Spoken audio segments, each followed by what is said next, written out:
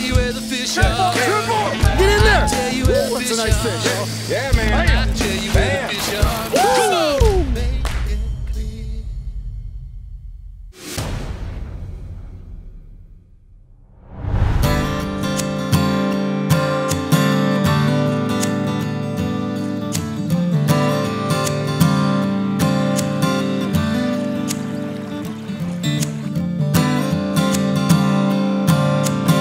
Hey everybody, Chris Schaefer with Pautzke Outdoors coming to you again from Central Pennsylvania. We've been here almost the entire week. Today we're at Canoe Creek. We didn't plan on coming here, folks. We just had a little bit of extra time. Pulled off on the side of the road while we were headed up to Canoe Lake, which is a very popular place to trout fish. And all of a sudden we see these beautiful pools from the side of the road.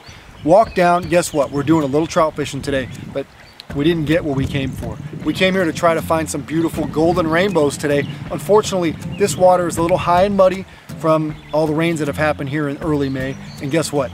You can't see in there, we can't spot them. But what we're gonna do, we're gonna come out here today and fish Pautzke balls of fire salmon eggs. And you're gonna see us go out here and try to catch as many rainbows as we can in a few hours. Remember, none of us have ever been here before. You know, none of us even knew it was on the map. We're just driving through, going to somewhere else, and ended up stopping here to see how we can do. Now let's see if our eggs work somewhere where none of us have any knowledge at all about. Yellow.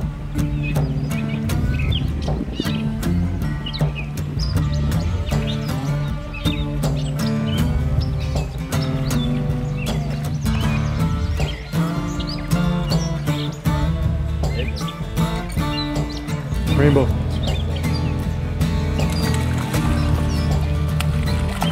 Go ahead, catch one. Double it up.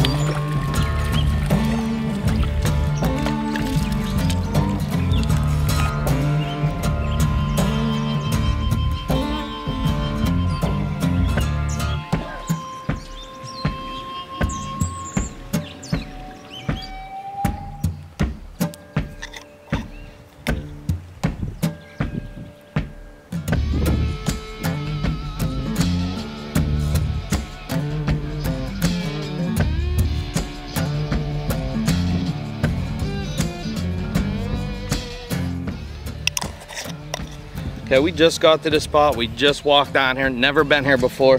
Found a nice long stretch, deeper water here. Most of the creek is pretty shallow.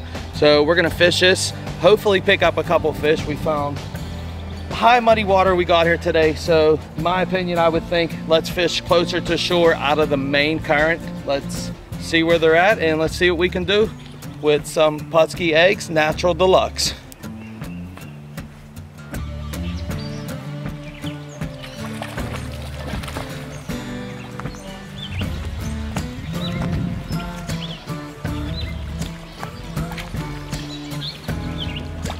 Yellow jackets.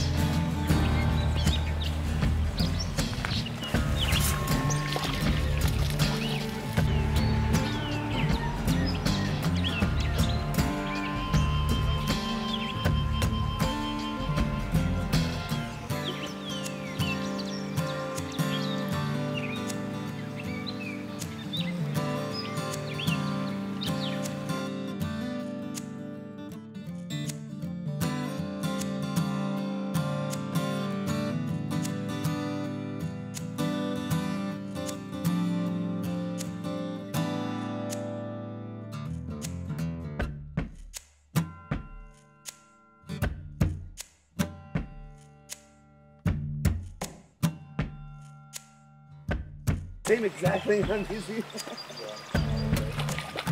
That is a rainbow. It is a rainbow.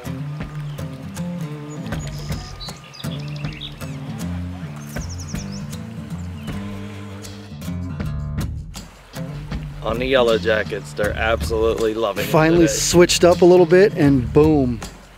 It didn't take long.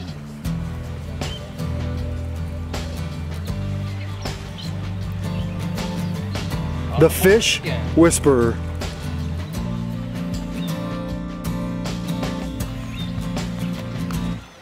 Think it's another rainbow? Yeah.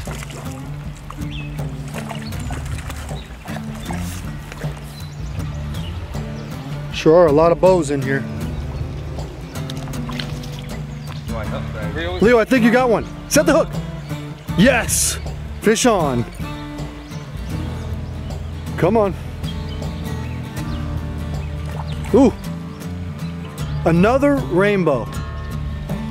There's a lot of rainbows in here today.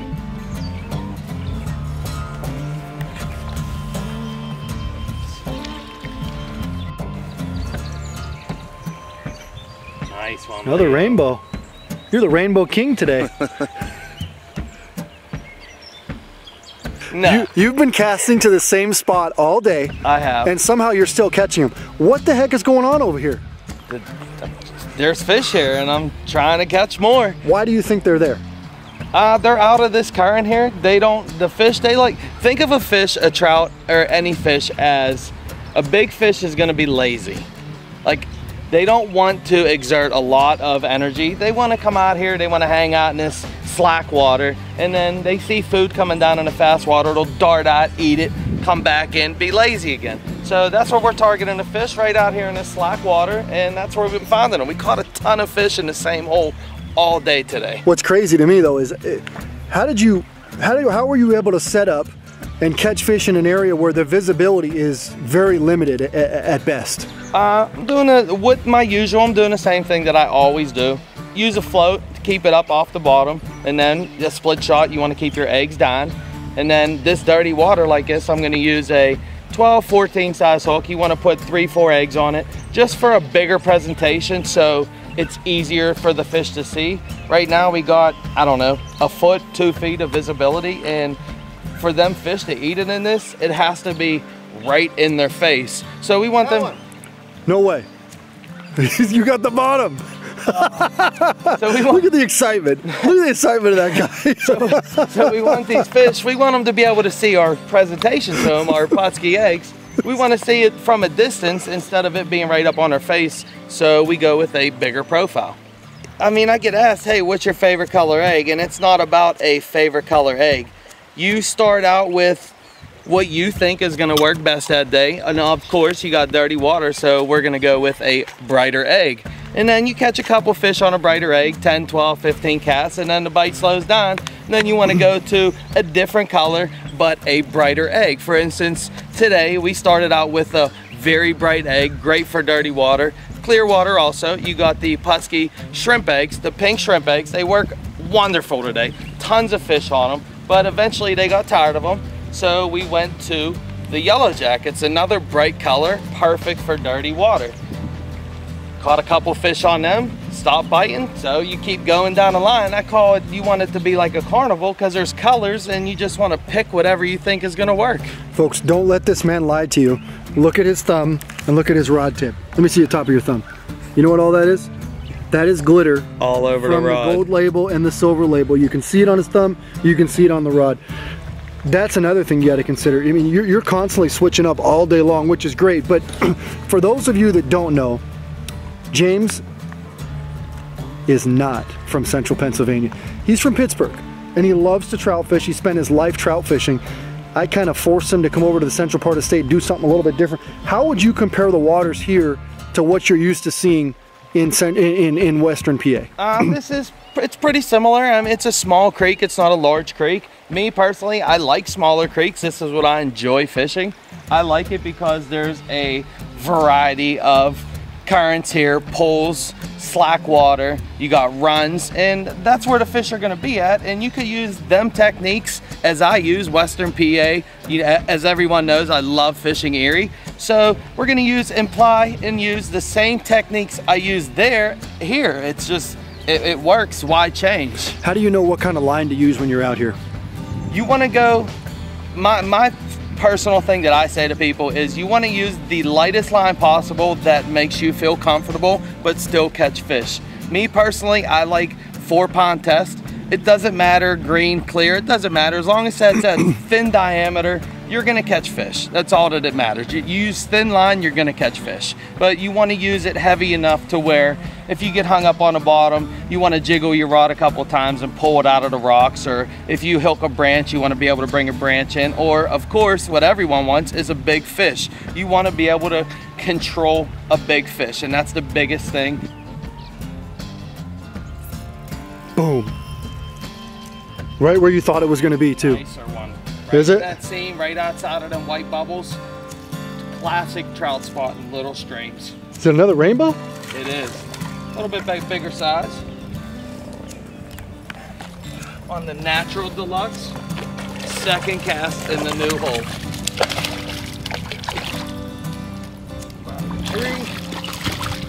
Nice. That is much bigger than the last one. Yes. It's a good size.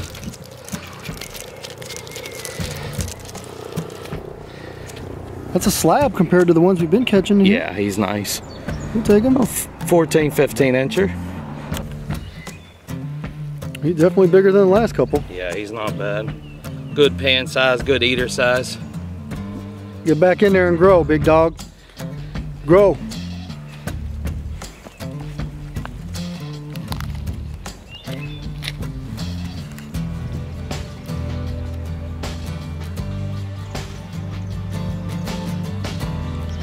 There he goes. Nice healthy release. We're fishing today at Canoe Creek. It's in Canoe Creek State Park here in central Pennsylvania.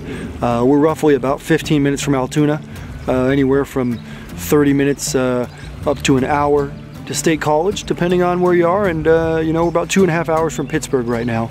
And the reason why a lot of people like this place is it's heavily stocked.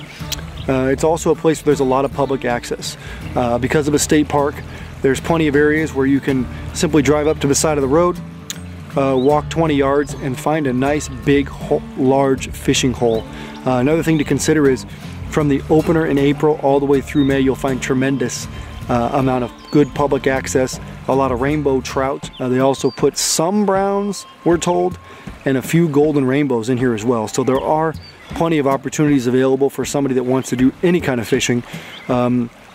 Clearly we caught all of our fish today on Pautzke balls of fire salmon eggs. As you can see, the guys used several different kind of salmon eggs. Unfortunately, after you catch a few and sore lip a few of them, we did release most of our fish today. They get sick of that egg. So once you use chartreuse garlic X amount of times, then you use pink shrimp, then we switched over to a little bit of gold label and silver label. Natural deluxe probably produced the most fish today. We did catch a couple on orange deluxe and yellow jackets as well. You know, the key is most of the time you may have issues with clarity here. This is a stream that can take up to 2 weeks to clear after a rain. So as you can see today, the conditions are not optimal. You can't do any sight fishing. You're gonna have to kind of read the water and figure out where the fish might be in order to find success. You know, we have less than probably a half foot, maybe a foot of visibility in some of these areas, but beyond that you're not going to be able to spot any fish today. You're going to just have to use your knowledge as an angler, walk up downstream, look for holes, look for pools, places where those fish might be hanging out. Again, this kind of place where you probably want to put 4-pound test on. You don't need to go to 2-pound test, simply because this is not one of those gym clear streams that you'd find in certain parts of the state. Here in central PA, most of the holes are pretty gradual, slow moving holes where it's pretty obvious to find those fish.